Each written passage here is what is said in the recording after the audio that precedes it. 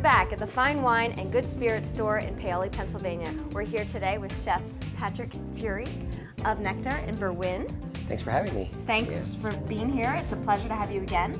I love your Asian fusion that you do, the sushis, the mix of ingredients you use, but today you're doing something that's more seasonal. Right now, we're going into the holiday season. It's really fun, and we're going to work with some butternut squash, and I like to use pumpkins. We're also going to have a little bit of garnish of like some cipollini onions, which are really fun and sweet. First thing we're going to do is I like to do is to work with the squashes to roast them out, and I feel that it gets a little bit of extra flavor in there, and also what it does is it gets them nice and soft, and it also doesn't introduce any liquid into it as well, so it gives it a good meaty texture and flavor. So now when you roast them, do you roast them with the seeds or without? Without the seeds. Okay. Yeah, I do. I like without the seeds personally, because then it gives a little bit more even cook throughout the whole squash. So I'm glad you're cutting that and I'm not.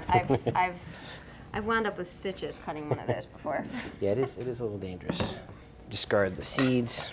Actually, just kind of like coat them a little bit. A little olive oil. With olive oil, yeah.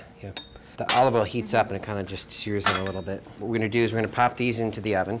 I put them in at 350 degrees. They take about between 35 and 45 minutes. We have some cipollini onions. We're going to want to get those roasted out while these are roasting out. Once they get roasted, we can put them on the side and let them sit, and we'll use them back later on when we're ready to plate. The key to these is really, because they are small, and is to get them in there and really caramelize them. You don't have to be nervous about actually getting a good color on them.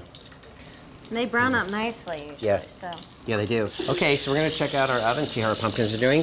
Wow, look at that, how nice they browned up. And really the one way, they are hot, so if you want to take a towel or something and, just take them and kind of test out whether they're soft or not, and that's really what we're looking for. We're going to make our dumpling mix, so we're going to take our squash and we're just going to pull it out. This one. Yep. We're going to pull it out of our get this out of your way. The spoon. These and just turn them over. Let those caramelize. Continue. They're adorable. Okay. So now what are we going to add to this? I bet there's some seasoning going in here. Oh yeah. So this is as far as herbs. I like sage a lot, so I'm going to take some sage from over here. That's a classic combo. So these cipollini are getting nice and soft, and you just kind of want to keep roasting them out until they get soft, and we'll let them go as we go. You're on a lower setting then for the heat on these now, at this point? Mm-hmm. Yeah, I turned it down there. So we got the sage working in there. We also have some of our handy-dandy a little ginger. Yep. I love these. I use these all the time. Just ginger are you adding, or anything I'm going to use ginger, I'm going to use garlic, and I'm going to use parsley. The garlic. How Yep. many do you need? Just one. You can pop it in. One. Beautiful. See that? Perfect. Perfect. All the work is done for you. And the parsley, my favorite herb. Even though these are frozen, they're really pliable anyway, because they're fresh. We can just mix them in there. So we got sage, parsley, ginger, garlic, and then we're going to hit it with a little bit of sea salt, this molten salt. Okay, so this is where you're using the sea salt that's got a little bit of more texture to Yep. it. Any dumpling isn't a dumpling without scallion. Look at that. This is fun. We're going to make our dumpling.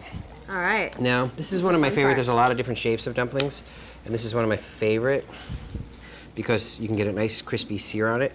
So what you're going to do is you're going to touch it with water. You're going to roll the top of the dumpling halfway up. A little bit goes a long way in the dumpling. You're going to fold it like a half moon. Okay? And then you're going to hit this corner. Luna. And then just like a tortellini. Wow. And then what I like to do is kind of press it with my thumb, and it makes it flat. You want to try one? There you go. All right. Okay, so fold it. Okay, in half. Touch it here. All right. Bring it like this. Fold it. There you go. Now pull it around. And pinch those two ends. Shoot. That's right, you got hard. it. You got it. Oh, there you go. boy. Perfect. Okay, and then just when you it doesn't look as good as yours and doesn't do stay that, together. it just stops there. Beautiful.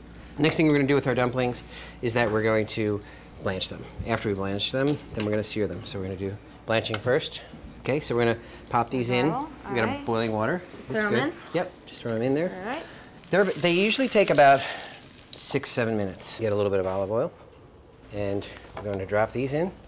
And what I like to do is on this side, you see how we have the folded side and we have the non-folded side? Drop the folded side in first. Folded side down. Yep.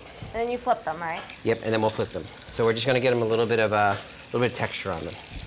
So how do you put all this together into one dish? So now we're gonna plate it. I'm gonna just give them a quick flip. Got a nice caramelized color on there. We have our cipollini onions that we had from before. These are good little centerpiece for the plate. Yeah, I think these are fun, nice and caramelized. Go all the way around. Woo! That is one hot pan. The hotter the pan, the better. Okay, chef. This is just the dish that I want to dig into at this time of year. Oh yeah, you can really tell that that's got a nice crispy crust to it.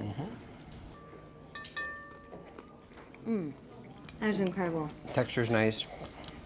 And The pumpkin. sweetness from the cipollinis. And sage. Yeah, this is fun. And this is a good, even like, you know, like half this dish with, you know, some steak or even some fowl. It's great. Some I can venison. see how it works. I'm coming to the restaurant for it this season. I can't wait. Thanks, Thank you. Patrick. Thank you very much. Thanks.